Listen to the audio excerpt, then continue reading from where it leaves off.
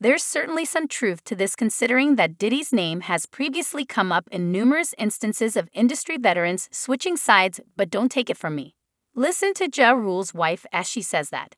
Don't let anyone enter the room, the particular artist and Puff warned me as we were standing in the hotel's presidential suite. When people say that the entertainment industry is the home of the good, the terrible, and the ugly, you know what they mean. Well, it would appear that Aisha Atkins' reality right now is the ugly part, as her marriage is said to have reached a snag after her husband became connected with rap legend Diddy. Now Diddy is widely regarded in the industry as an infamous man, not just because he's allegedly engaged in some questionably legal dealings, but also because rumors about his sexual preferences have been circulating for years. While it appears that Aisha has just handed us the solution with what she has disclosed him, you ain't want to come up in there, the artist stated as Puff simply stared at him. There was a ton of bizarre activity going on. You see, rumors of Ja Rule's marital issues circulated for a long time.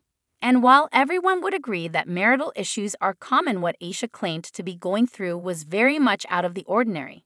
She claimed that the mesmerized rapper made the decision to leave her for someone else. Not the side piece he was with or the club girl, but a man he met in jail. He penned all those love songs, but he still has no idea how to handle a sizable asterisk. Tish answered. Ja Rule's wife, Aisha Atkins, spoke at the beginning of her MTV exclusive married life after prison. It only took him 2 years to decide he'd rather suck a D asterisk than stay with his wife, despite the fact that we spent more than 10 years constructing our marriage. Ja Rule was given a 2-year prison term on a firearms charge before being freed earlier in 2013 when he likely went back to his family's home. Aisha, however, asserts that this is simply untrue. He arrived home without incident, got his crap together, and left. She asserts that Ja Rule, whose actual name is Jeffrey Atkins, only told her that he was having an affair with his personal trainer. It wasn't until much later that she learned that the other person was not only a man, but also Ja Rule's cellmate. However, there is more to this tale. Roughly 10 years ago, Ja Rule received a jail term. The star of Always on Time spent 24 months in prison for failing to file taxes and attempting to possess a weapon in an unlawful manner. Charges. And his wife was always there on Sundays to promote their reality TV show. Respect the Access Hollywood Live rules. Aisha acknowledged that initially it was difficult to be without her husband, but the weekly visits to the prison quickly became routine. She claimed, I drove there and back for a total of 4.5 hours on Sunday holidays in order to see him almost every weekend. On Saturday, there were football games, and on Sunday, we went to see Dad. We carried that out for 2 years. In the words of Jeffrey Atkins, who goes by Ja Rule, his wife held it down. I only stated, listen, I'm good, when I entered the federal prison run by the feds. You don't have to travel all the way out here for me. Canada is next to me. There is no need for you to come up here. She mistakenly believed that her husband was just being considerate because she would have had to go every other week, but it turns out that his discomfort may have been caused by her presence. Aisha ultimately decided to abstain, allowing her boyfriend to complete his term away from her and his family. I didn't see my wife or my family at all during those 4 months. However, it appears that the rapper was already raising the person he intended to use to take the place of his family at the time. It might be difficult to believe, but Ja Rule didn't always lean the other way. In reality, according to information from a trustworthy source, the rapper was certainly influenced by Diddy. It appears that Diddy may have once brought a large suitcase of sex toys to Ja Rule's home, according to Diddy's former security guard Jan Deal, and that wasn't even the most interesting part of the tale.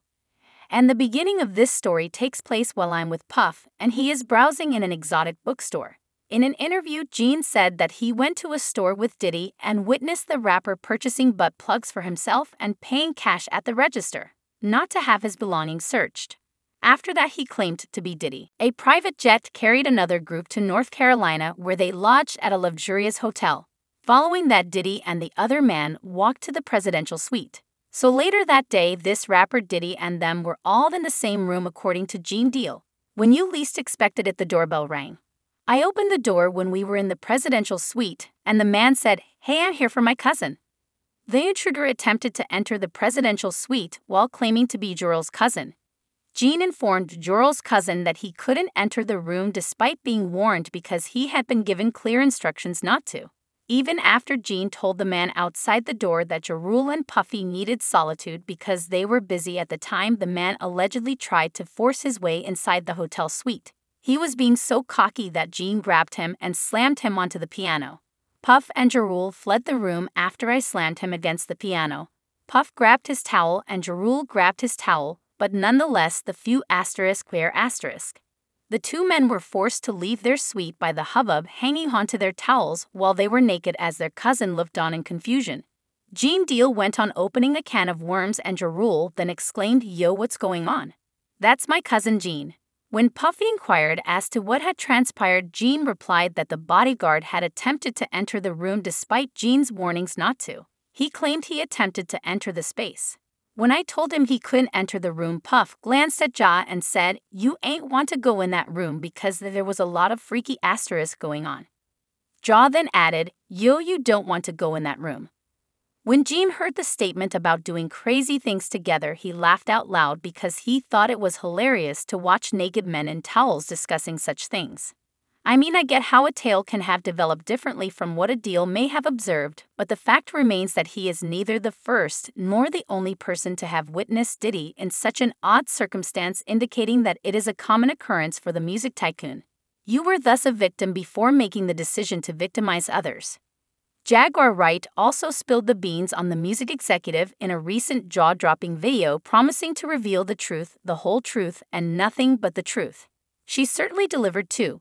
Wright claims that she has retained an entertainment attorney who collaborated with Bad Boy in 2003.